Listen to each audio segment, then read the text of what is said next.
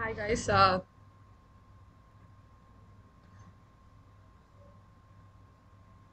number of people joining is reducing every week.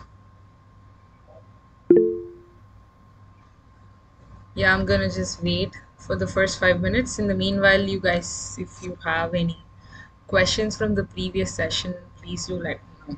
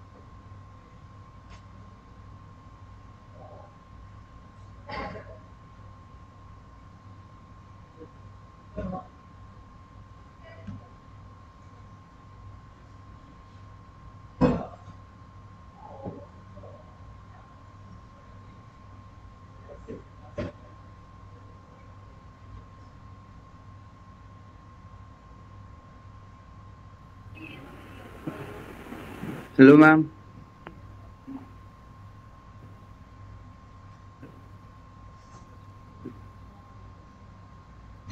Sorry. Ma'am, Yeah. Please tell me. Sorry, I couldn't hear you. actually, ma'am, just that when we talk about biotechnology, people generally first instincts of that is always negative in perception. Matlab they don't think about the possibilities and the brighter future with what it brings. It's just that कि okay नहीं ये हो गया तो ये बहुत सारा बुरा हो जाएगा ऐसे वैसे. It's totally a negative perception, ma'am. Can you bring some light here? Okay, why does it happens all the time, even though it's far away from the thing what people usually do tell? Yeah, that's true because we always like this catchphrases like organic, natural, and all that, right? When people tend to believe that anything that biotechnology does is unnatural and artificial and modified. Especially this whole negative thing around biotechnology came because of genetically modified organisms like pt when they had a huge impact on the natural resources. That's when this whole thing caught on. um, that artificial things are bad, and especially genetically modified things are bad. um, and people often forget about the positive things that biotechnology has given us. Everything, so anything that people have used to make our lives better, including as simple as pasteurization of milk, was a product of biotechnology, even though at those times the term biotechnology was not really famous. These are all principles that are the basis of biotechnology.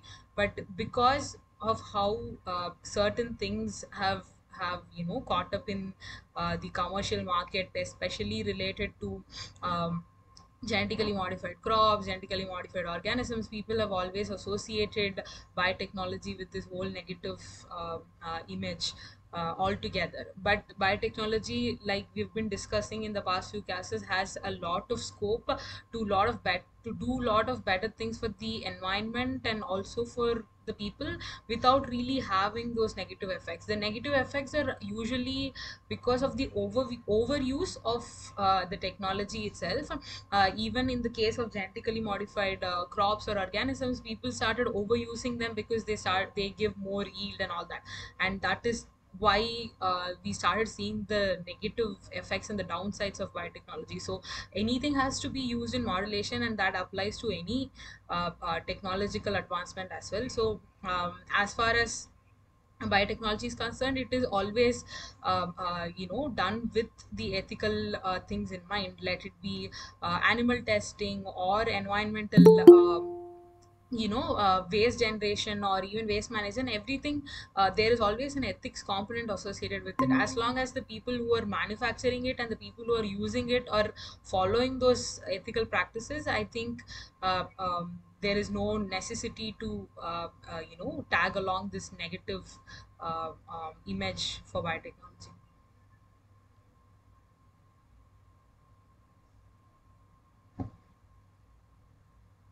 All right, it's around 6:05. I'm not sure if more people are going to join.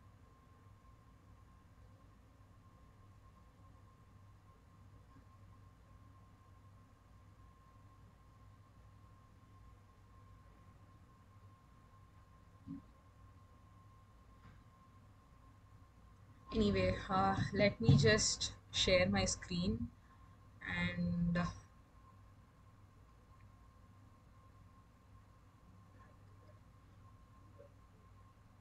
right.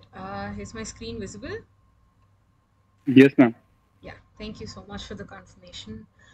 Yes, so today is the fifth session, so we are almost nearing the mid of the course. So there are totally 12 sessions, and we're almost nearing the sixth session. So far, we have discussed a lot about microbes, how they are used, their ecology, how to use them, the techniques in microbial ecology, and so on. And today is going to be a similar session too. Okay, let's do this. Yeah. So today is going to be a similar session too, but here we're going to talk more about the physiology of the microbes and how to understand them better. Microbes are the most basal living organisms. We can very conveniently say that they are the first living forms that started living on the earth. The first organism that was able to take in carbon sources and produce energy for its survival was a microbe. And later on in the future, more and more organisms started grouping together, forming communities. Microbes were later entered into a symbiotic relationship with higher order organisms. So even now there is a theory that all of our cells have mitochondria, and mitochondria has a genomic DNA. I mean, as a genome that is completely different from our nuclear DNA. So that the theory is that mitochondria is a single cell living organism, independent living organism living in a symbiotic relationship with our multicellular organisms. So microbes originated first in the world, and there is also this whole debate around whether DNA came first or RNA came first. And many of the theories do support that RNA could have been the first form of life, because many viruses, many microbes do have RNA based genome, and we all know that all higher order organisms, including us humans, have a DNA based genome. All our genetic information is stored in the DNA, whereas there are viruses that store this information in the form of RNA. RNA versus DNA, we can argue a lot about how different they are, and how DNA is more stable than RNA, and hence it's better to store information in the form of DNA. But due to its the less complex nature, RNA would have been the first form of biological form that carried the genetic information for the first microorganisms. So these microorganisms have been dynamically interacting with the environment. They came first, they started interacting with each other, they started interacting with the environment, the abiotic sources. And due to this long period of time of them being on earth, they've been able to form exceptional taxonomic and functional diversity. They have evolved to live in extremely high temperatures, low temperatures, high salinity, low salinity. You'll find microbes literally everywhere, and we find microbes in places where other organisms can't live, like places like Antarctica, where we see the biological diversity is overall less because of the high temperatures. We do see a lot of microbial diversity, even in such climatic conditions. So this again shows that how uh, diverse microbes have evolved, and the functional diversity as to what kind of substrates they use, what kind of products they produce. We have seen this in some of the previous classes about how diverse their substrates can be, and this is another important aspect of microbes that is associated with their dynamic interaction over long evolutionary time scale. And along this evolutionary time scale, a lot of things have changed. The climates have changed. Ice age came. There has been really extreme climatic conditions. Many organisms came to exist and went extinct. And through all of this, microbes have lived, but the selection pressures that they have also changed across these times. The associations that they have formed would have disappeared because some of the organisms themselves disappeared altogether. For instance, dinosaurs lived in the evolution, like evolutionarily long back they lived, and then they went extinct, and there would have been a lot of microbes that were associated with them, which had to now change hosts because a whole lot of hosts just went extinct. So such things have happened all across the evolutionary history, and this kind of events would have caused differential selective pressures being put on these microbial communities. Okay. Yeah.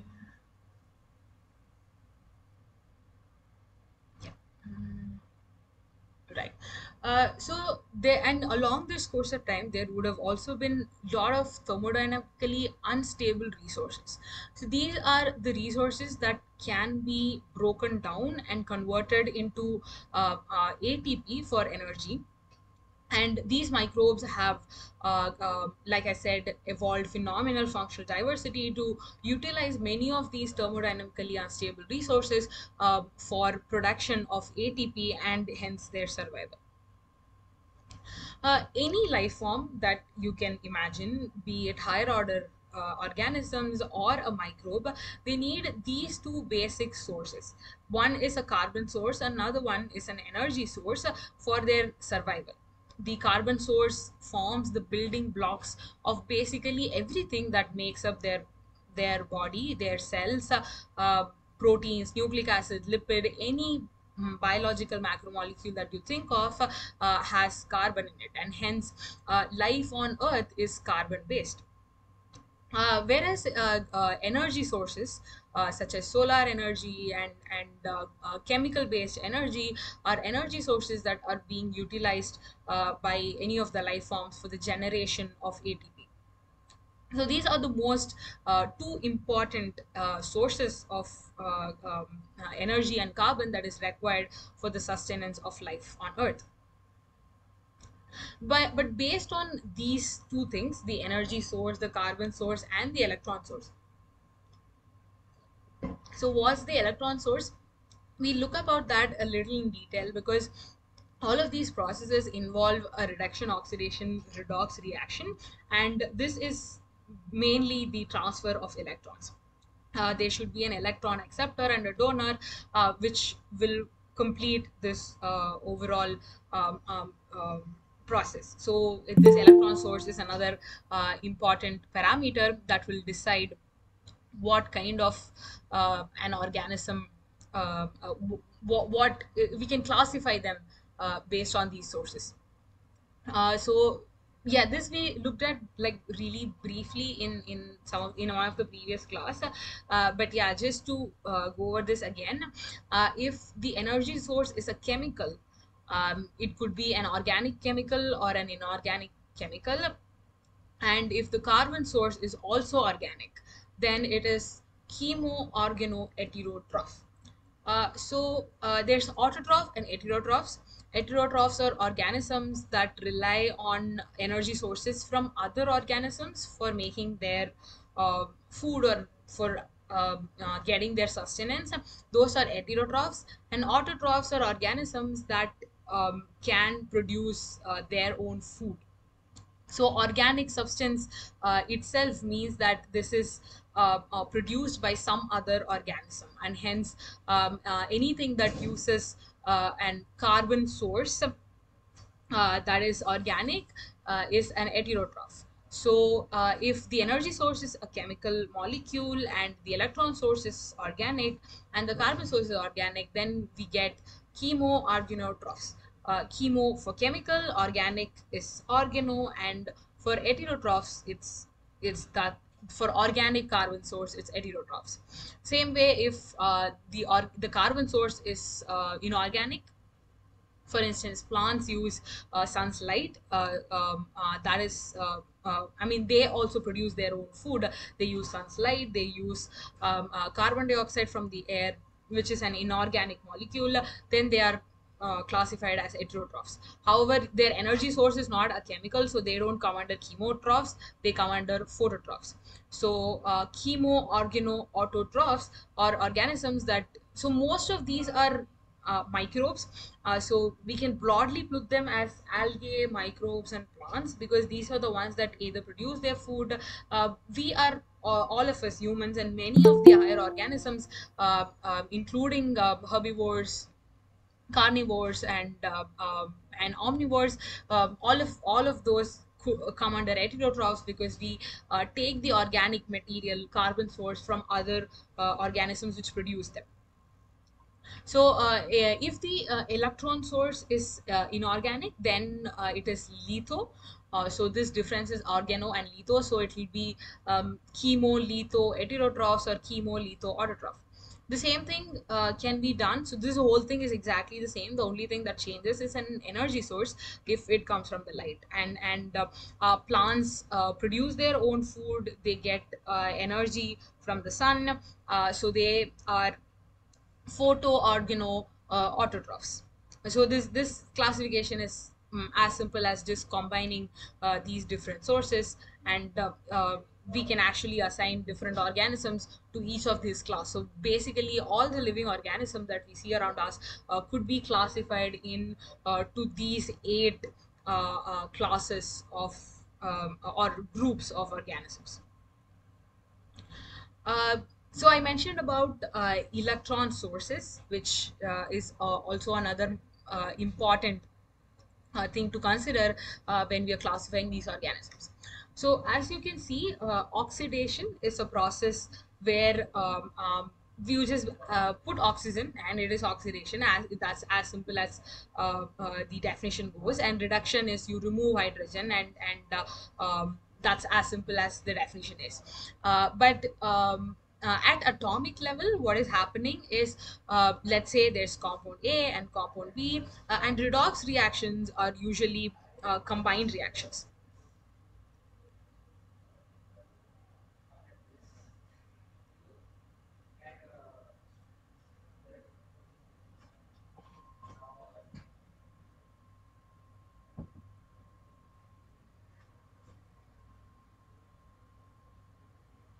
Yeah, sorry about that. Let me just reshare the screen. Yes, these are always combined together. Oxidation and reduction go hand in hand, because one compound is oxidized, and in turn, the other compound will be reduced. And the compound which gets oxidized loses electrons, and we need a reducing agent and an oxidizing agent. So this is compound A. This has extra electrons, so this is ready to donate electrons. So there should be an electron donor and an electron acceptor. So compound B is ready to accept electrons, and hence it's an electron acceptor. And compound A is ready to give away electrons because it has extra electrons, and hence it is a donor, an electron donor. So here, as we can see, a reducing agent is something that can give away electrons to something else, and an oxidizing agent is a compound which can accept electrons. So these terms should be clear, so that when we look further into oxidation reduction reactions, we know exactly what is oxidizing, what is getting reduced, what is getting oxidized, and so on. So the compound that loses electrons will get oxidized.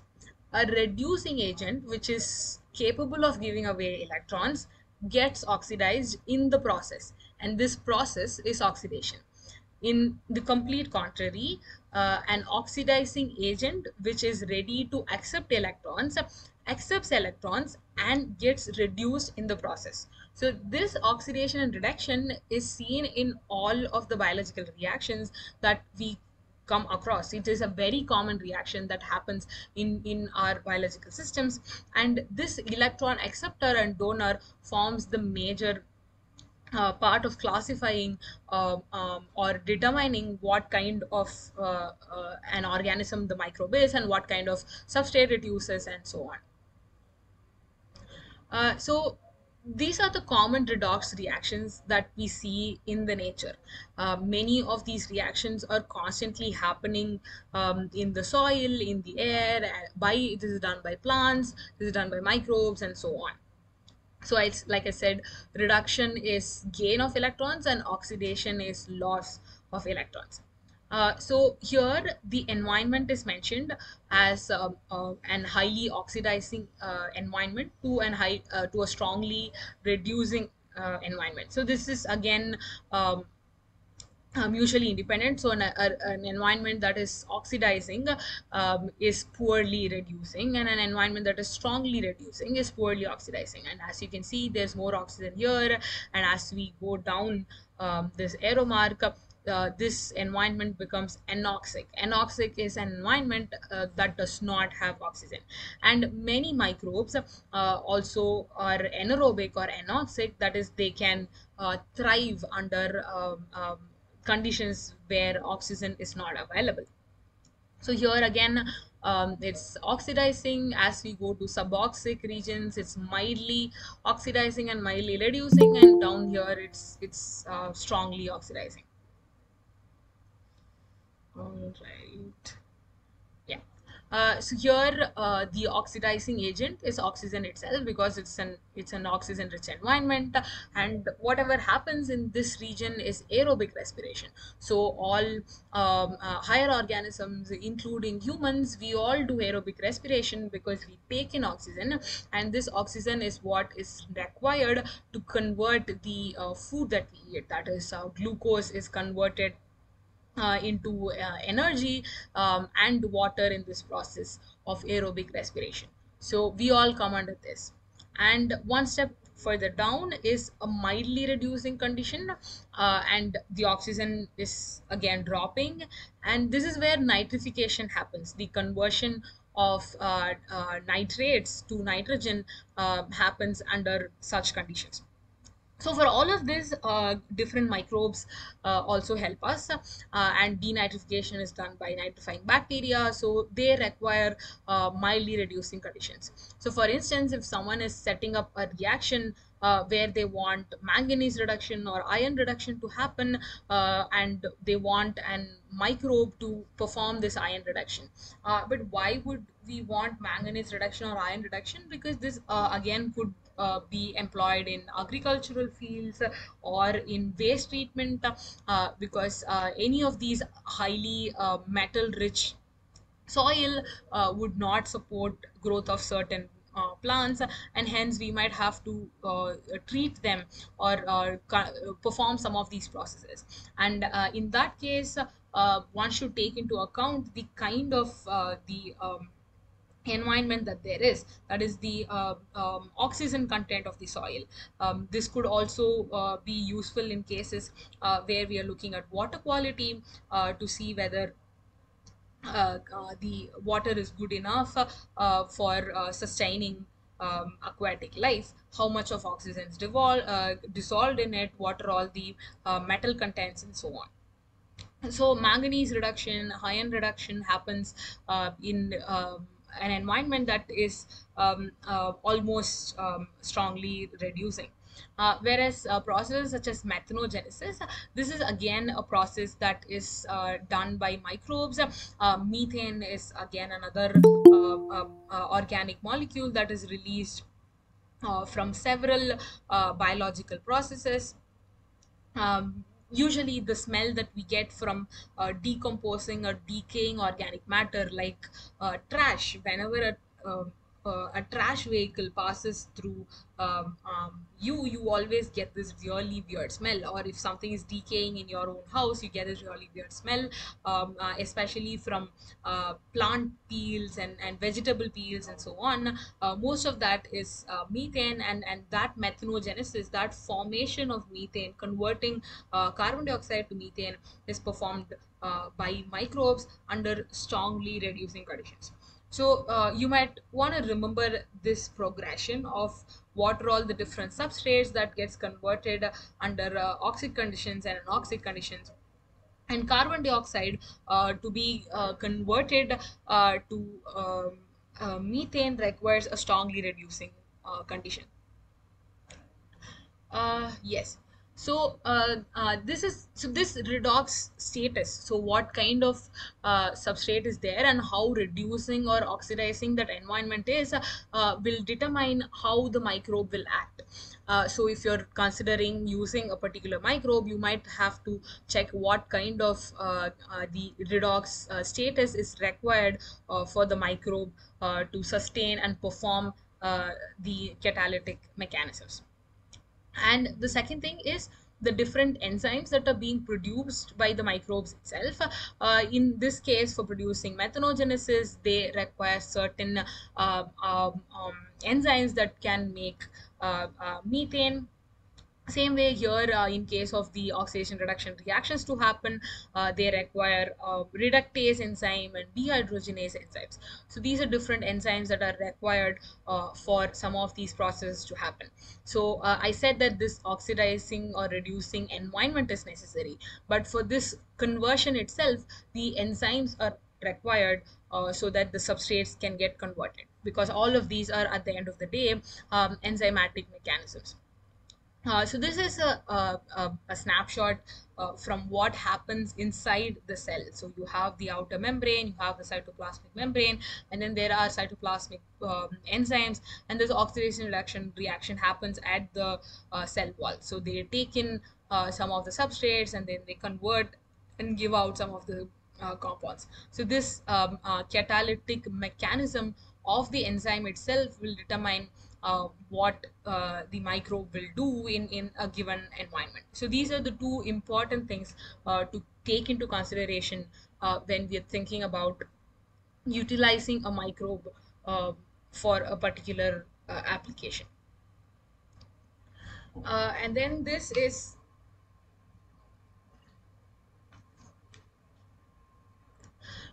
catabolism versus anabolism. So all of the processes that happen in living organisms are either catabolism or anabolism. I think we have gone over the definition of catabolism and anabolism in the previous class, where catabolism means breaking down of existing macromolecules, and anabolism is building up of these macromolecules into higher polymers. So here in this image also, as we can see, polymers such as polysaccharides, lipids, proteins, all of these are complex polymers that we take in as food. Consider anabolism and catabolism inside the human body itself. We eat starch, which is a complex polysaccharide. We consume fats, those are lipids that are big carbon chain molecules. We consume proteins, which are made up of amino acids. So these things should be broken down further into their building blocks, which could be sugars in the case of polysaccharides, fatty acids in the case of lipids, and amino acids in the case of proteins. So this breaking down process again will so ADP in the presence of an inorganic phosphate produces ATP. So during this breakdown, ATP is released, and these molecules are further broken down into carbon dioxide, water, and ammonia, which are all the different ways that we produced during the breaking down of the process. So any catabolic process, the essentially the idea is to produce energy, ATP. So here we see that in both of these processes, ATP are released during the breaking down of these complex molecules. And we also get a lot of metabolic intermediates like pyruvates and TCA cycle intermediates like salicylate, malic acid, and so on, malates, and so on. So here we see that ATP is produced as a product of catabolism and also other molecules such as CO2 and H2O. So that's why our respiration, we take in oxygen because our respiration is aerobic, and we release carbon dioxide during respiration. And this oxygen that we take in helps in converting our food into energy, which basically powers all our muscles and helps us in doing any of the activities that we do. And this whole thing is applicable for microbes too, because they also take in complex polymers and convert them into small molecules, and produce ATP in the process. Just that the polymers that they take in and the molecules that they produce as intermediates and products could be completely different from what we see in a human respiration process.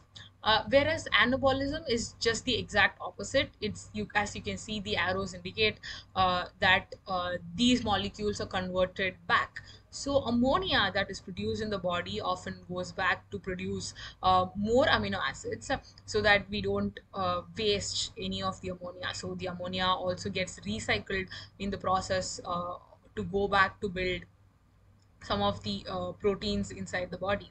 So this go backs into the amino acid production pathway. And some of these molecules like glucose, when they are broken down during the catabolism, if there's excess of glucose, they go back and they form these complex polymers, which again gets stored in our body. And that's how lipids get stored in our body. And we often see that hypertension is an issue because of hypertension and cardiac problems. All of this is again associated with a lot of cholesterol and all of that, because the excess sugars that we consume gets converted back into some of the cholesterol and stored in the body for future use. Often we think that the fats that we consume is what is accounting for the cholesterol, but that's actually not true. These sugar molecules, which are usually glucose, is what goes into this pathway of producing cholesterol and gets stored in the body for easier breakdown. So our body cannot store complex sugars but can store cholesterol, and that's why it converts any excess of sugar into lipid molecules, I mean cholesterol molecules, and it is stored. So if someone is trying to control cholesterol or trying to check on their weights, it's important to cut down on carbohydrate content, that is glucose and so on, rather than controlling the intake of fatty acids or something, or even proteins for that case. Yeah, this was slight bit of a deviation, but again, this tells us how catabolism and anabolism always works in parallel, and this happens even in the case of the microbes as well. And on contrast to catabolism, just like how catabolism produces ATP molecules, anabolism consumes ATP. So all of these processes that requires converting back into cholesterol or fatty polysaccharides or proteins requires the use of ATP. So here energy is conserved and here energy is utilized. But in the absence of terminal electron acceptors, the production of ATP is hampered. So all of this process will go smoothly only if there are terminal electron acceptors. So here the small molecules that are produced in the end are terminal electron acceptors. So they accept the electrons that are being donated by the donor molecules, and they form these final products. But however, if the electron acceptors like water molecules are not formed in the absence of these terminal electron acceptors, this production of ATP will not happen. Uh, there is also assimilatory and dissimilatory reduction. So we saw that redox reactions are a part of anabolism and catabolism. But here there are also two different things in the reduction mechanism that happens inside the body. One is assimilatory, another one is dissimilatory. Assimilatory basically means that it's sequestered or assimilated, whereas dissimilative is just degraded so that it can be excreted. So here, this is assimilatory and dissimilatory reduction pathway for sulfates, whereas this is for nitrates. Again, these processes are performed by microbes in the soil for plants. They do this even inside the body of other organisms that they are in symbiotic relationship with, and so on. So here the sulfate that undergoes dissimilatory sulfate reduction gets excreted in the form of hydrogen sulfate gas. So sulfates are converted into so here ATP is again used, and then it gets converted into hydrogen sulfide. Here we see that electrons are being donated for conversion. Whereas in the case of assimilative sulfate reduction, we can see that this hydrogen sulfide that is produced is not excreted, but it is used for production of organic sulfur compounds such as cysteine and methionine, which are amino acids that incorporate sulfur. So any of whatever that is produced through this process, the assimilative sulfate reduction process, is in turn again taken back into producing some of the crucial molecules in the body of the organism. So this forms the assimilative reduction process. The same thing happens here in the case of ammonia, and the most important thing to note is that the enzymes that are required in all of these processes are completely different. Here we require ATP sulfurlase, whereas in this process it is APS kinase. So the enzymes that are required for these processes are completely different, and hence if we are trying to let's say engineer a microbe to specifically convert the sulfur in the waste into something specific. So if we want it to be converted into molecules that can again be used for production of amino acids and so on, we should be upregulating this particular enzymatic pathway rather than the dissimilatory pathway. So understanding the different enzymes that are involved in the assimilatory and dissimilatory pathway of reduction is important in case if we want to upregulate a certain pathway for tweaking the end product from the process. I think this is my last slide, and I still have like 20 minutes left, so I'm going to just quickly explain this one and I'm going to stop so that you guys can ask if there are any questions. So methanogenesis. So we spoke about this in one of the previous slide where carbon dioxide is converted into methane. So methanogenesis are performed by microbes which are chemolithotrophs. So chemo means chemical derived. So the energy source is from a chemical, and lithotrophs would mean that their electron source is also an inorganic molecule. So here, this is how methanotrophs, the ones that produce methane, convert some of the higher biological macromolecules such as lipids, polysaccharides. They get degraded to form organic monomers, and then there's further catabolic breakdown by primary fermenters.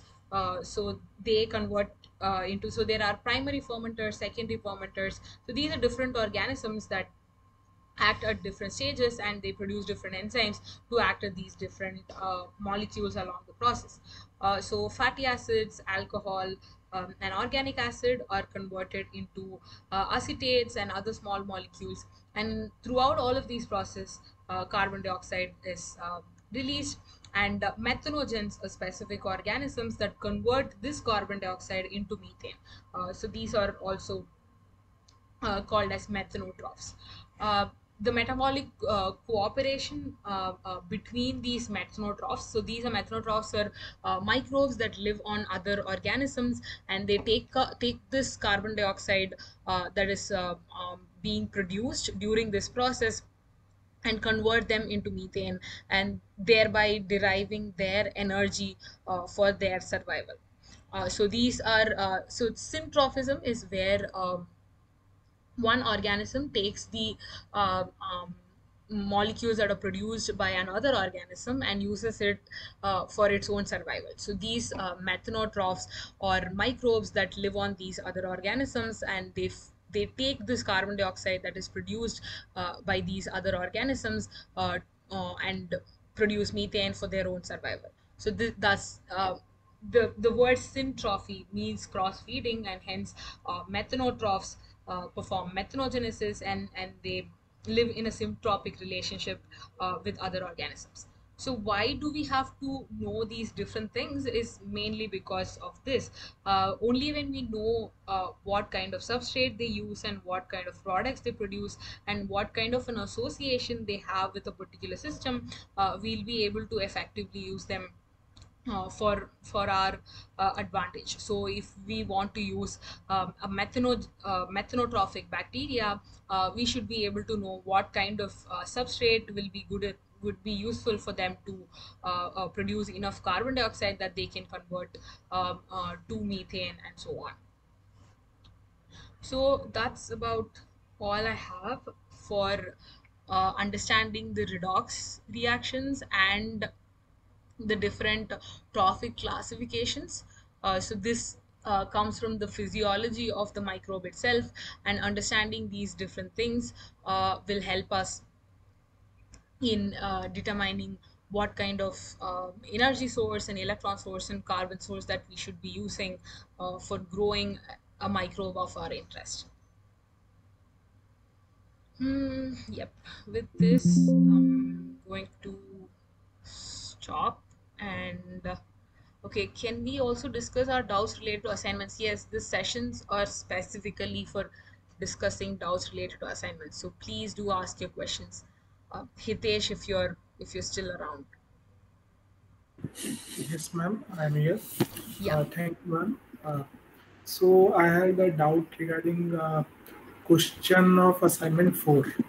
So there is a question that what is the typical size of algal cell?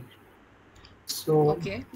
in that assignment, what we have marked is 10 to 20 micrometers, Okay. but it came to be incorrect, and same was discussed in the lecture. So Pinaki sir told it is around 10 to 20 micrometers only. Sometimes the typical cell size is that, but sometimes it may be larger or smaller. Yeah. But in the solution, in the what came out is that in a solution it says it is wrong.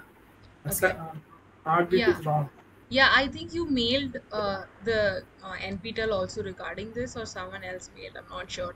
So yeah, so whatever is in the lecture, so whatever is discussed during the class in the lecture slides is the correct answer. So if there is any mistake Hmm. in the solutions, and if they have uh, put wrong marks, I think they will take that into consideration, but I'm not exactly sure how the markings work in NPTEL. But yeah, so please do follow the things that professor discusses in the lecture slides during the Yeah. class. But you are right that some cells might be above or below that range, but that's the typical size of a microbe. Yeah, and a similar thing happened with the other question about some composition of elements in the biomass. The Okay. ratio it is given in the slides. For that particular lecture, I could not watch the lecture because I had my CIE internal exams. Okay. So I just went through the slides, and there it says that the ratio and value is given 1.8 carbon something, and I marked the same in assignment, but there also it says it is wrong. Yeah, I think So there might have been some issue with the portal when they were feeding in the answers. But yeah, be assured that whatever is given in the lecture slides or discussed during these sessions are the actual answers. So you can use them for your final exam. In case you get these questions in the final exam, please do mark whatever is given in the lecture slides or whatever is discussed by the During it. professor in the lecture slides. Yeah. Yeah, sure. Thank you. Yeah, Yeah, thank you. done now.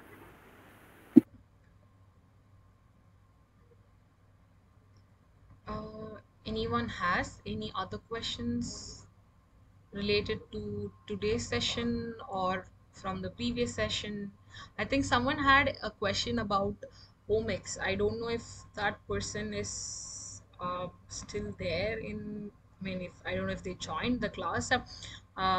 But okay, maybe I will share last week's slide and quickly talk about omics in case someone didn't understand how exactly the omic technologies worked.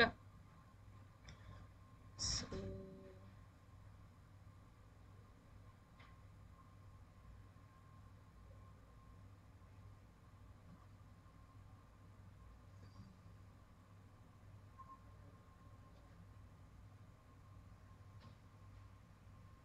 yes.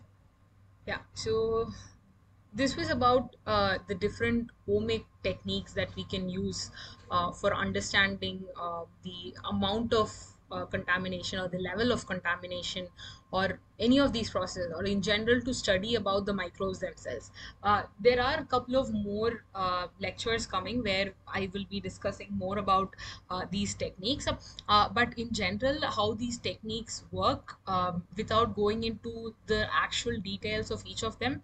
So I do have some slides where I'll talk about how NGS works, which is next generation sequencing, which is a most which developed the genomic and transcriptomic techniques a lot.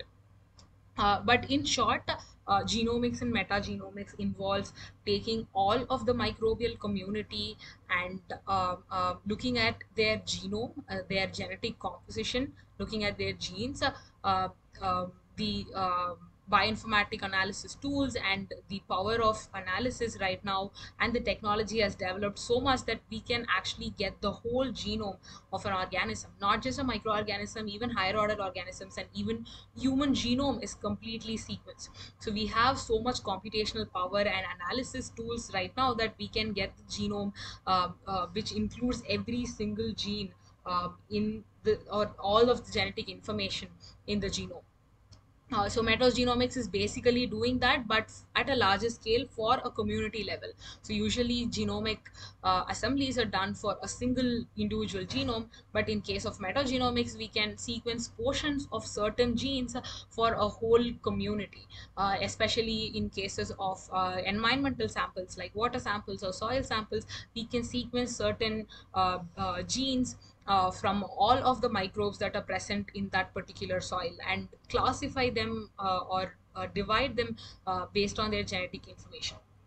Whereas in case of transcriptomics, this is looking at a snapshot of what is happening at the transcriptome level or the mRNA level. So whatever the mRNA that are being transcribed from the genetic information at a particular point during a given scenario can be looked at from transcriptomics. And in case of metatranscriptomics, we'll be able to understand the microbial ecology and their interaction with their other microbes or the abiotic environment, because that will tell us what kind of genes they are producing for sustaining in that environment. In case of a contaminated region or a degraded region, we'll be able to know how those microbes are sustaining, what kind of genes they are upregulating or producing in higher amounts depending on the mRNA that is being produced at the transcriptomic level.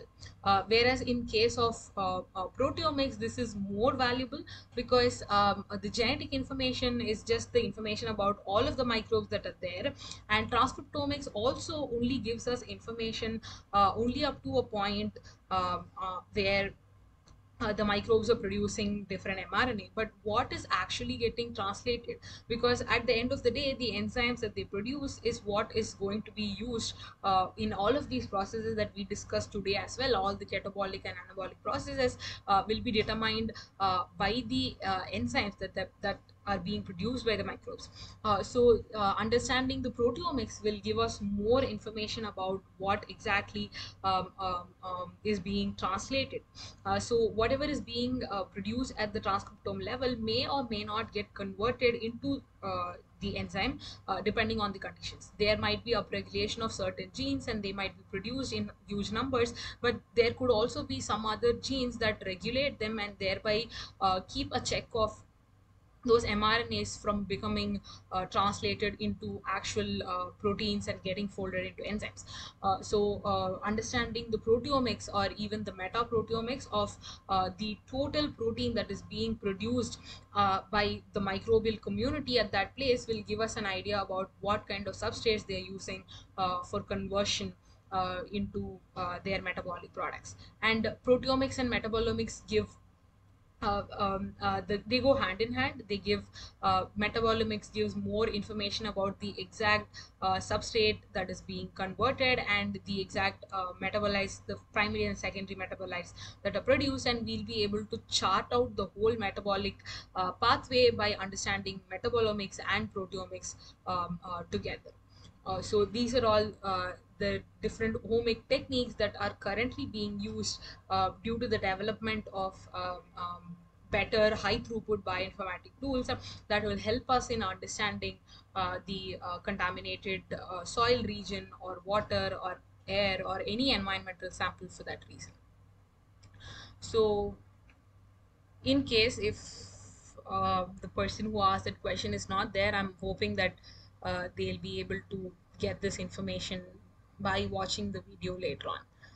But in any case, if there are any more questions from today's session or any of the previous sessions, you guys can ask. You can post the questions here, and if you haven't been able to solve um, some of the assignment questions, you can always ask them here, and we can discuss. We still have like 8 more minutes, so if you guys have questions, I do see some people are new, so if someone wants to introduce themselves, ask about why they're here, what uh, they want to take away from this course, the floor's open. Ma'am, Yeah. uh, this is Hitesh Pari from Yeah. Central University of Rajasthan. I'm a Yes. MSc Biotechnology student. So uh, I just introduced myself. So I had a question, ma'am. What is a flue gas, ma'am? Flue gas, and how we control convert it to some product that adds some. Sorry, I didn't get what is flue gas. Yeah, flue gas. Actually, I read about it, but I could not understand. Like got the term flue gas, but how can we convert it to some value-added product? Yeah. Flue Okay, F L U E. Yeah. I am also not really sure. I might have to look up for this one. Can you tell me like the full question of where you read this or what context you read this from? Yeah, yeah. It is regarding assignment only, and in the same slides I read it. FLUE gas. So Okay. the term means ki it is some like while the combustion is going on, the volatile substances are released and some dust and all is released. So that is a flue gas, but I don't know how actually it can be converted to some product that can add some value. Okay. Yeah, so I'm not sure if they discussed about converting it into a product of value, but flue gas it's basically a harmful exhaust that you get Yeah. from any of the processes that happen in industries and so on. And it is harmful because it contains dust and suspended particulate matter, and if it is Yeah. released into the atmosphere along with those dirt and all those harmful chemicals, then it is going to pollute the air and cause congestion, and so on and so forth. So it is important to treat flue gas, and microbes can be of use there, because many of these particles that are suspended, especially nitrates, or if there are any of those harmful products that are suspended along with this exhaust, they can be degraded by the microbe before they can be sent out to the environment.